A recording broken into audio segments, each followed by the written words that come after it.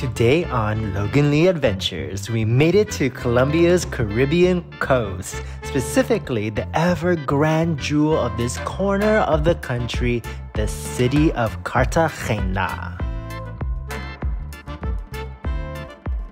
Known since the colonial era as Cartagena de Indias, this city is one of the most major ports of the northern coast of Colombia, which is also known as the Caribbean coast, since it borders the Caribbean Sea. I know, it sounds so majestic and ethereal. As you can see from the architecture all around me, Cartagena is a historic city of superbly preserved beauty, lying within an impressive 13 kilometers of centuries-old colonial stone walls.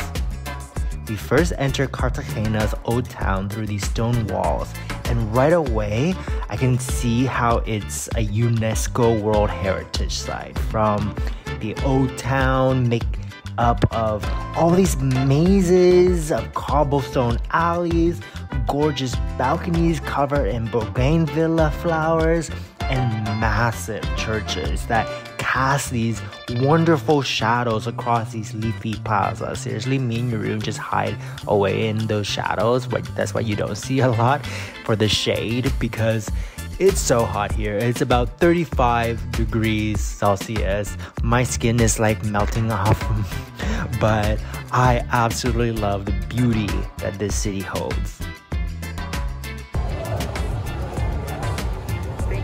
Beautiful doors all over the town, but a little detail on the doors, there's all these cool doorknobs.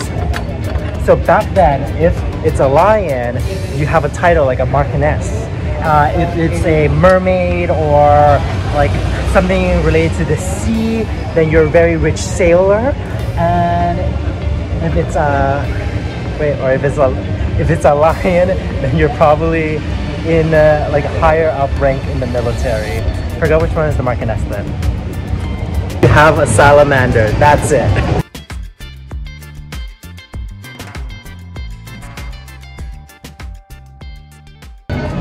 Alright, I'm hungry. Are you hungry? Because I'm ready to chow down.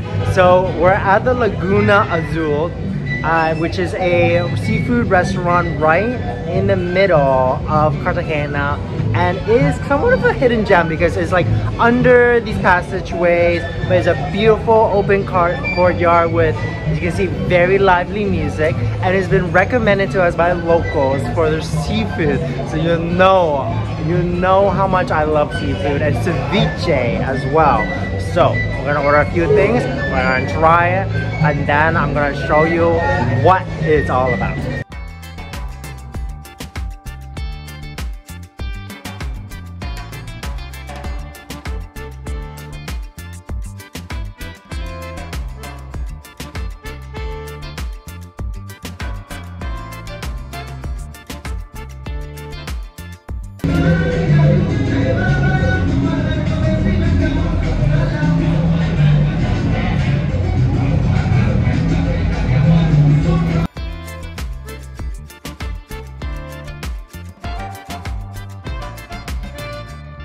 Cartagena is also the definition of vibrant and a bustling city, with so many colors, scents, and sounds to just take in all around me.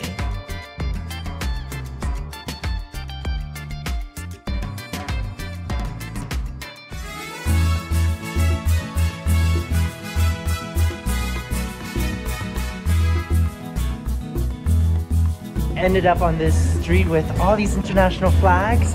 We're gonna try to spot Canada, Vietnam, and the Netherlands. I mean, it seems like they have everyone up here. It's such a beautiful street, like the many streets in the city.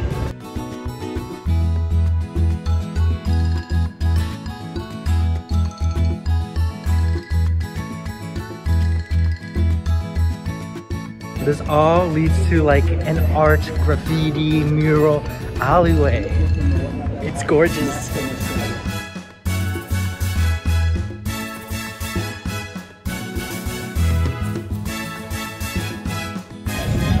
Now we're exploring outside of the walls in this vibrant, beautiful neighborhood just next to the center. Well, still considered the center, Carrrrrtaaagena. And it's so beautiful here. Oh, Jeroen looked at me. I probably pronounced it wrong.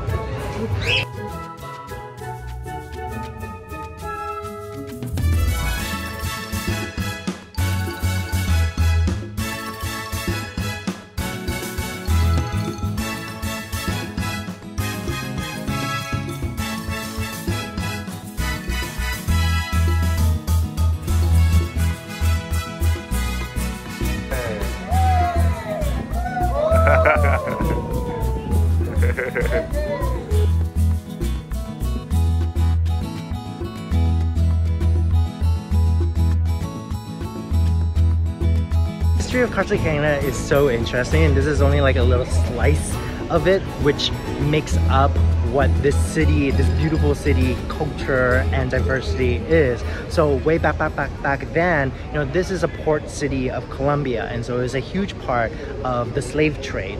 And the Spanish and the Portuguese brought over tons of people from the African countries, especially countries on the coastline and also in towards from Congo as well. And they brought them over here, part of the slave trade, but they chose Africans from various different countries because they knew that you can't communicate with each other, and because you can't communicate with each other, you can't revolutionize against the people that are like your slave owners, which is like crazy. So flash forward to present time, now you have the population making up 40% of African heritage, 50% of Colombians, and then 10% of everything else, basically. It makes this city so diverse, and you get that, you know, the African from the music, you get the spirit and the culture into the food as well with the coconut rice.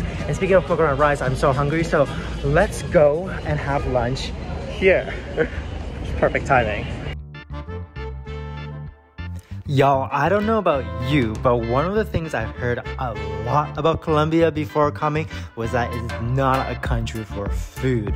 And as a person who's absolutely is obsessed with eating and just life is food and food is life, I just didn't want to believe it. And luckily, all those people were proven wrong, because whether I'm in Medellin, the city of eternal spring, or the coffee region in Salento, and now the Caribbean coast and Cartagena, the food in Colombia has been spectacular.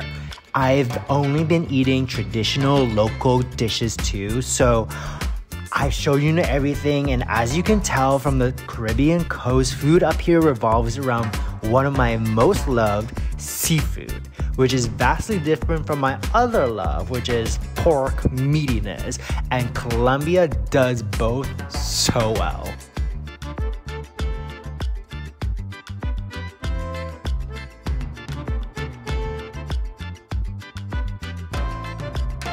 Alright, for sunset and golden hour, what better way to spend it than walking along the top of the walls of the fortress.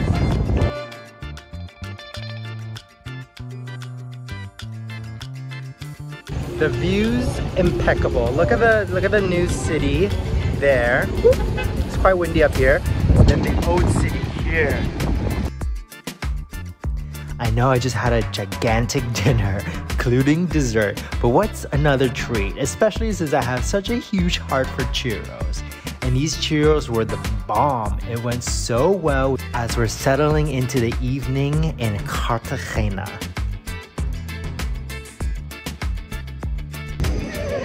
So beautiful! Ah.